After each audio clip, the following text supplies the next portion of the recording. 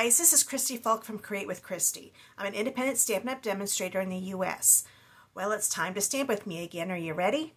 Today I'm making another Stampin' Up! Ornate Garden Suite card, but it's a wedding card this time. If you've seen any of my other videos that I did earlier, they were both thank you cards. This one I'm adding a different stamp set with it to make it a wedding card, and I love the soft colors on this one.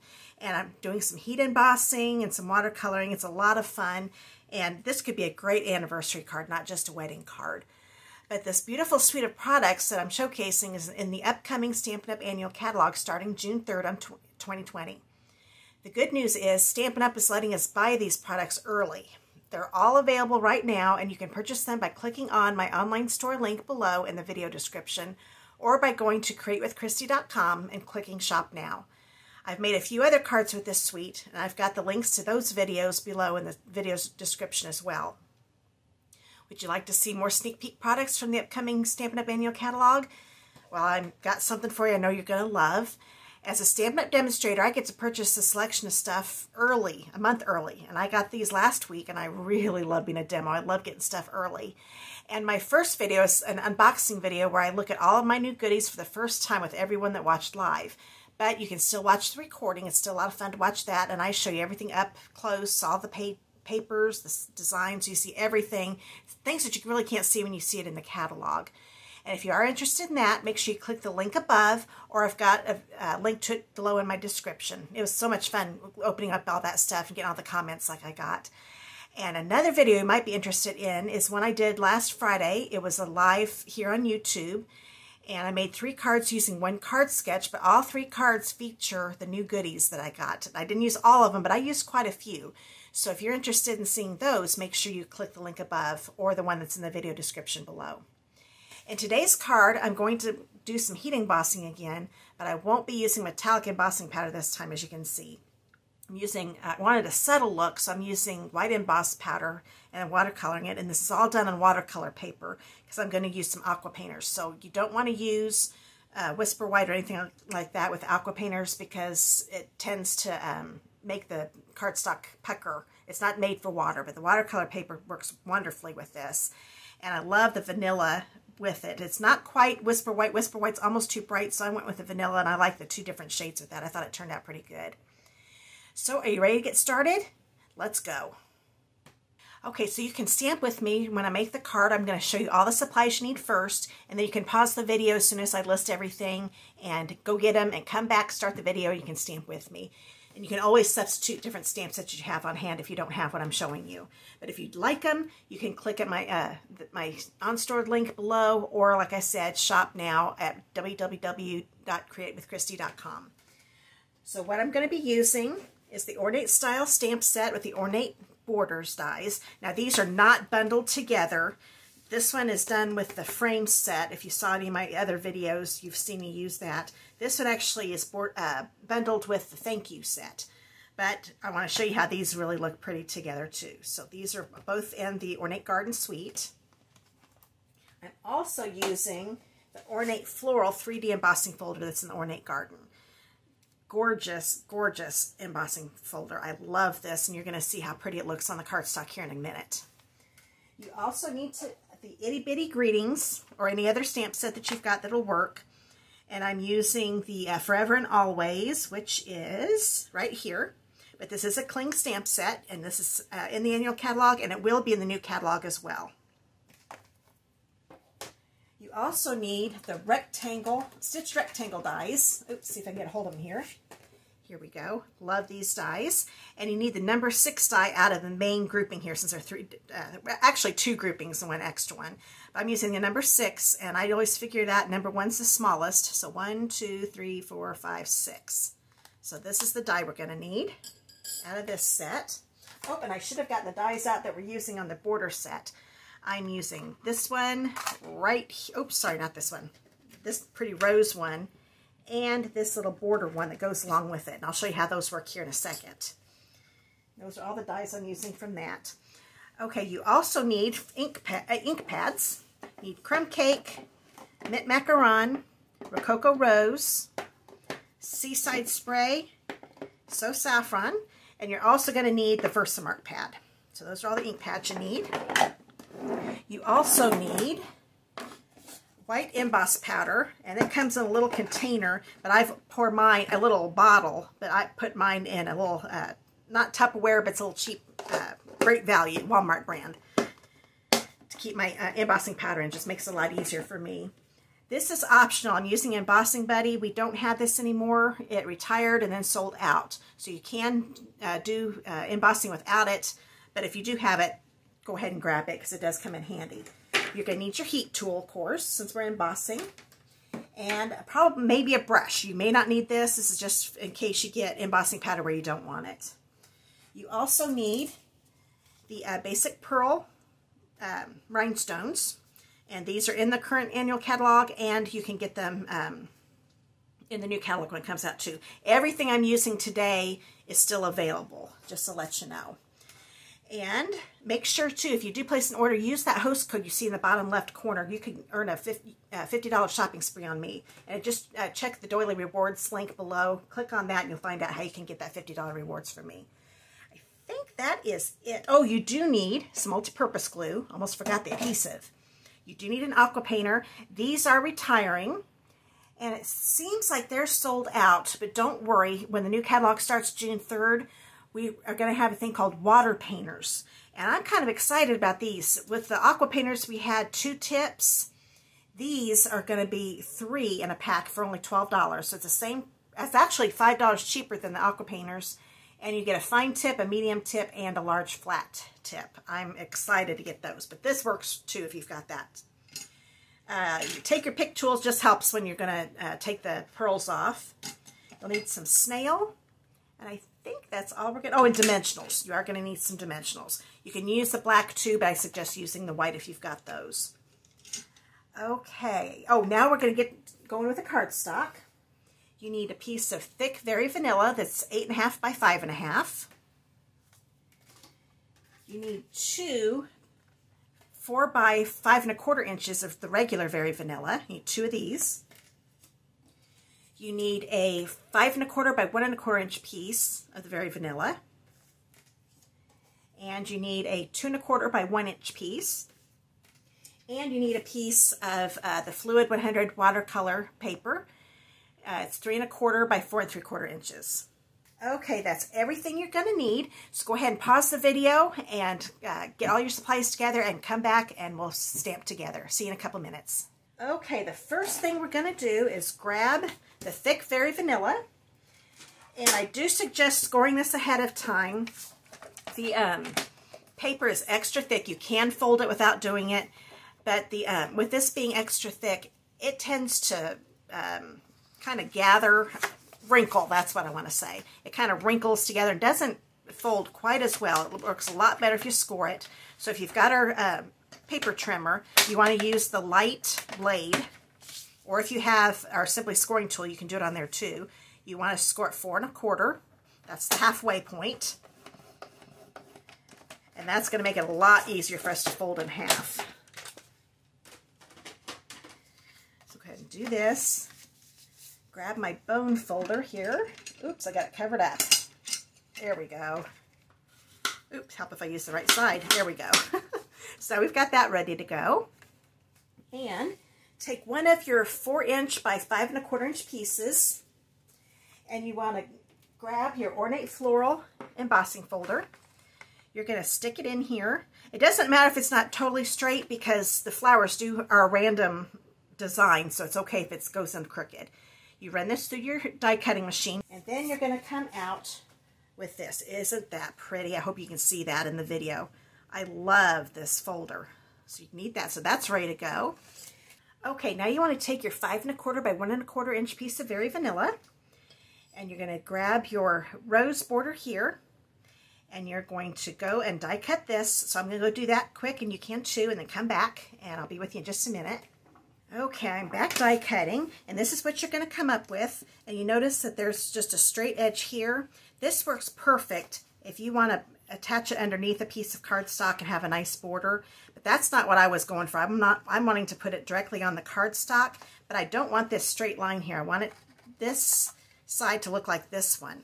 So Stampin' Up! Made this wonderful die to go along with this, and you line it up above your image. You want to make sure that you get it all the way down to where all you see is the opening. You don't want to see any of this cardstock on the top, on the bottom part of this die. I hope that makes sense. So you're lining it up because this is going to give you a perfect border that matches up with this bottom border. So you actually want to put it in your die cut either straight up and down or a little bit at an angle. Make sure you line because it cuts a lot better that way. Line it up like so and run it through your die cutting machine, and you are going to come out with this. So if you want to go do that real quick, go ahead, pause the video, and then we'll get started again with this. Okay, now that we've got that all die cut, I'm going to grab my silicone mat. This is optional, you don't have to have this. But I'm going to turn this over. You can kind of tell, if you've got it in your hand, you'll be able to tell which side is the better side. So this side is the back. I'm going to take my snail, and I'm going to just put it on here. I know that we're going to see a little bit of the glue in the corners, and it might be a little sticky, but I'm going to show you a little trick I learned. But this is just going to make it stick a little better on here. And it makes it easier, too, than trying to get glue in all those little bitty spaces. So I put this on, push it down. And now, yes, there's some sticky spots. Now, and you might even be able to see that they're a little shiny, too, where you can see it. I'm going to take my embossing buddy, kind of pounce on it a little bit, and that's going to, the stuff that's inside here is going to go on top of that glue, and it's not sticky anymore at all, and it even takes away the little shine that you saw. So that is all ready to go. Nice, easy peasy. So now we're going to go ahead and put this on our card base because it's an embossed layer. Now with this, the snail works okay because this is kind of thin, so it's going to stay on with no problem. But with the bigger pieces, I think it's better when it's embossed to use your multi-purpose glue. I'm just going to put this all the way around. I always go around and then go zigzag on the center part. I want to make sure that that flower's on the left side. Of course, you can always flip it if you'd rather have it on the right. Hold it down. And now our beautiful card base is done. Isn't that gorgeous? Love that. Okay, I'm going to close this up so it doesn't get messed up. Now we're going to do some heat embossing and watercoloring. So you take a piece of, this is the 3 1/4 by 4 3/4 inch piece of watercolor paper. And I am going to bring a mat in. Now our Stampin' Pierce mat that I normally use has retired and sold out already. So a demonstrator friend of mine named Teresa found out, she thought, I'm going to try this, and it works great because I've used it a few times now. This is the foam pad that comes with your Stamparatus. So if you have a Stamparatus, you've already got this. If you don't have the Stamparatus, I do suggest using that. I've done a few videos using it. It's a lot of fun to use. But you can also purchase these separately. So I can't remember, it's like I know it's under $5 to get this pad. So this pad works just as good as the Stampin' Pierce mat did. But I want this because I want some support with this watercolor paper. There is a grain to it. So that also helps having this pad here. It just gives the stamp the support that you need. So this part is optional. I'm using my embossing buddy again. What this does, it takes away any static or moisture that is on the paper, just like it did with our adhesive here. I'm going to bring in the big floral image from the Ornate Style stamp set, and then ink it up. Make sure I'm in the video here. Ink it up with the Versamark. And then just put it in close to center. It doesn't have to be perfect because we are going to be die cutting this in a minute. And I hold it down probably longer than I do with cardstock because that watercolor paper, you want to make sure it soaks in really good. Now you're not going to be able to see that in the video, but you'll see it here in just a minute. Now I'm going to bring in the white emboss powder, so we'll get this out of the way. Now you'll see why I like putting them in big containers like this. I've got a spoon there. I could scoop it up too without using the spoon, but let's go ahead and use the spoon. I think this makes it so you don't have a big mess on your work surface because it all just goes right back into this big container. Can you see that? Isn't that neat? So I'm going to flick it a little bit, make sure I don't have embossed powder or anything. Yeah, it looks fine now. If I had some out here on the edges, I could have used this brush to brush it off. But it looks pretty good. So we're going to go ahead and start heat embossing it now. But now, I just love that the white on white. So pretty. So now you're going to take your heat tool and you want to get this nice and hot. So let it run for a few seconds to preheat. Now I preheated mine a little bit right before the video. I'm going to do this at an angle. Stay in one area. Don't go all over the place because it's going to take you forever to get it to melt. When it starts to get shiny, that's when you know it's done. So I don't know if you can see it. Hopefully you can. It is now getting shiny. And I'm just going to keep going all the way around. Here, I'll turn this off for a second. See how this looks a little darker and this looks a lot lighter? That's the shiny part. So that's the part that's all ready to emboss. So I just keep going until the whole thing is done.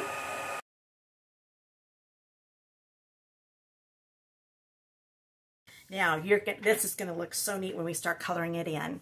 Let's go ahead and grab our Rococo Rose first. And one thing I did forget to tell you to get is a piece of paper towel. So you might want to pause the video again and get a quick piece of paper towel. And let's grab our aqua painter. Now we want to get ink from this ink pad. The way you do this, squeeze it together while it's closed, and then you make a nice pool of ink right here in the lid. You can also use ink refills and just put a couple drops in your lid of the Rococo Rose ink refill. But I wanted to show you how you could do it with just the ink pad. Now I'm going to start coloring this in. And I'm going to do these big flowers down here. And I'm going to kind of make when it's nice and dark, I'm using the bottom parts of the petals. And then when it starts lightening up, then I fill in the rest of it because I want to have a little darker down at the bottom of the petals and lighter on the outside. And it's okay for this to be a little wet. And it's okay if it goes on the embossing because the embossing resists the ink.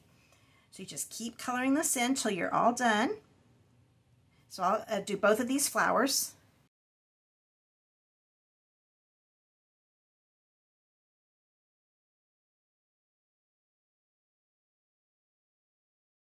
Okay, it looks like I've got the big flowers done, but I do want to add a little more of the dark Rococo Rose. And one thing you can do, if you start to think you need more ink, just close this up and squeeze it back up again and get another pool of ink. What I'm going to do, I'm going to grab some more, and I'm just going to go back and darken up a few of the places, because near the end, I wasn't getting the darker Rococo Rose on my brush like I wanted. But I always know that I can add more. But that gives it some more highlights. And this isn't like magic. I love the embossing around this. It is so gorgeous. So I've got that nice subtle effect. Now when you're done with your color, you take your paper towel and you just keep wiping it until all the ink is off. And if it ever gets too wet, sometimes it comes out too much, and you can also use that to take some of the water away on your brush. So let's go ahead and grab the Seaside Spray. The Rococo Rose and the Seaside Spray are ink colors that came out with this current catalog, so you'll have another year to use these.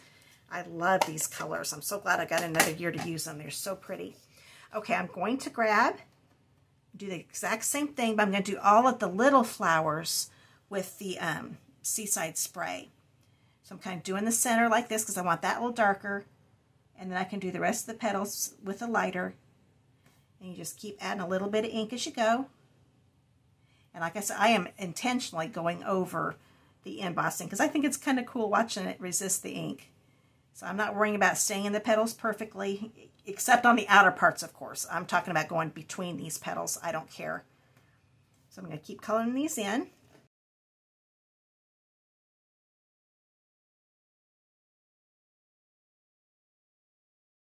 Okay, now all the Seaside Spray ones are done.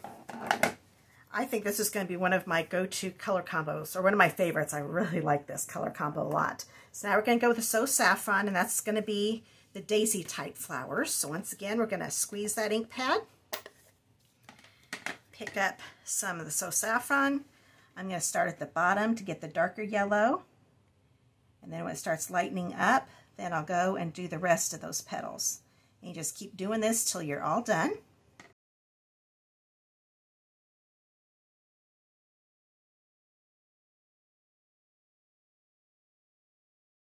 Okay, I had a little black spot there for a second, so I get my paper towel out to get that off. So there we've got that. Isn't that pretty? I really like that. Now you want to grab your crumb cake, and that's just going to be the flower centers of the yellow. With the blue and the Rococo Rose flowers, I thought I like the centers just being the same color. But I didn't want yellow on this center part of these. So once again, the ink is getting resisted by the embossing. So you can still see the little white dots are in that center. So those are all ready to go. So all the flowers are done. Did get a little yellow on here, but that's okay because we're going to be die cutting this. Then I'm going to grab my mint macaron and do all the leaves. And with the leaves, oops, forgot I need to leave this open. I need to squeeze that. Missed a step. There we go. Now we got a lot of ink there. I'm going to pull this out a little bit. There we go. And I'm going to take where the veins are in the leaves. That's where I want it to be darker. And then I can go out from there to get a little softer look on the outer parts. Pick up a little more ink if you need it. And if you ever need a little more water, if your brush starts to get too dry, just squeeze the handle a little bit, and that'll weten that up a little bit. So I could tell mine was starting to get dry. So once again, I'm going to do the centers. And then I'll lightly do the outside of it. And you can always go back and make the centers a little darker if you didn't get them dark enough in the first place. So I'll finish these up.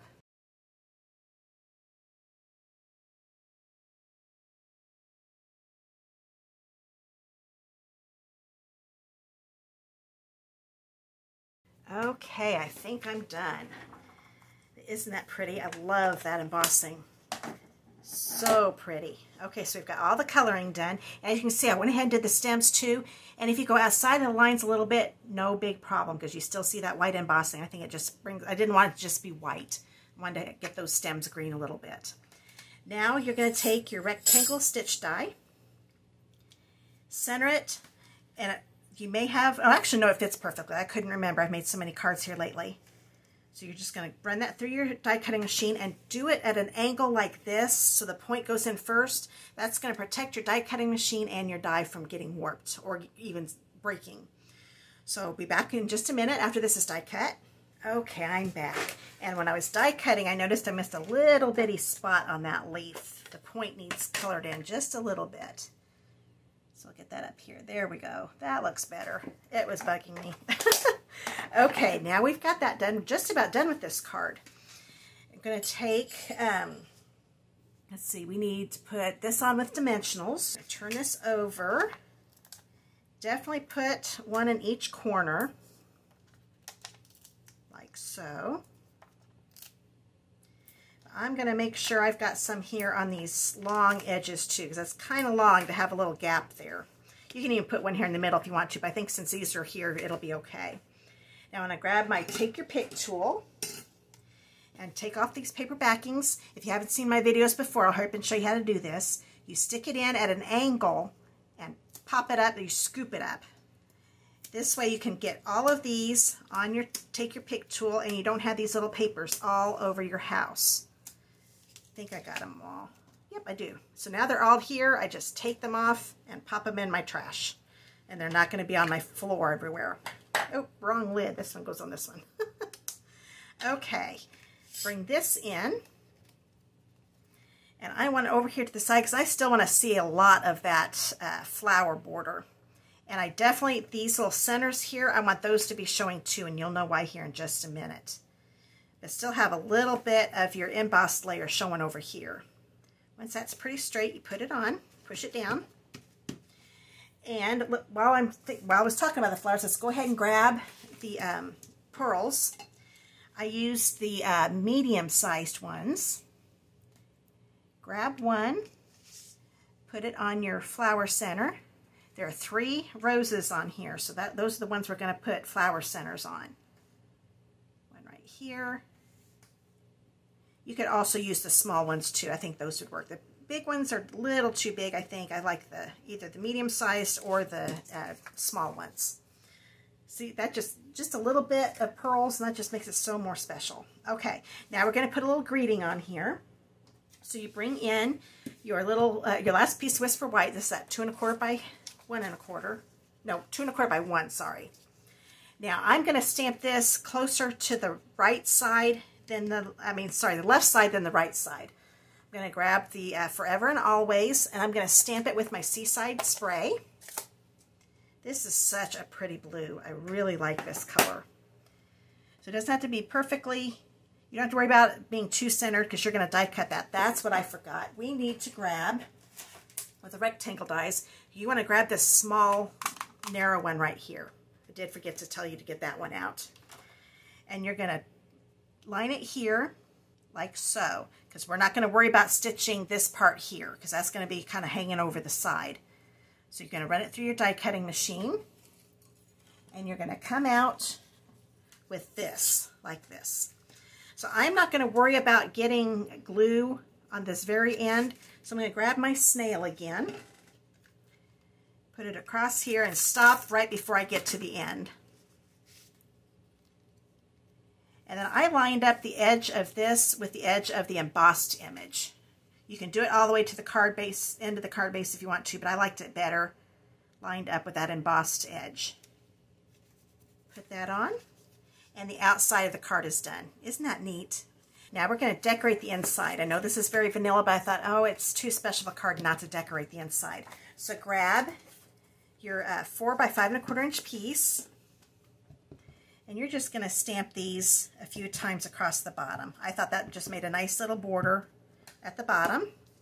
Didn't like how this one turned out, so I did it over again, but we've got 2 sides of cardstock, so that's good. Now I misplaced my snail, so I'll go ahead, oh, it's right here in front of my face. We are going to put that across here. Grab my card, and that's just going to go right on the inside. So now we've got a little decorated inside. Okay, that's today's card. I love how the card makes you look like an artist. It's just so pretty. And if you had as much fun making this card as I did, you might want to subscribe to my channel below. You click on that little icon, and then make sure you click on the bell icon after that and click select all. That way YouTube will notify you whenever I upload a video. If you want to see more of my creations, you can follow me on my blog at www.createwithchristy.com. And I also have a Facebook page, Pinterest page, and Instagram. And you can find links to all of them below in the video description. If you live in the United States and don't have a Stampin' Up! Demo, I'd love to be yours. If you'd like a new catalog mailed to you, click on the Contact Me link below in the description, and I'll mail one out to you right away. Don't miss out on earning a $50 shopping spree on me, too. I talked about that a little bit at the beginning of the video. You can find out more about that by clicking the Dolly Rewards link below. And if you place your order here in May, you can see the host code there in the bottom left corner of the screen. Well, it's time to go. Please support my channel by giving me a thumbs up and commenting below. I really appreciate it. See you in the next video.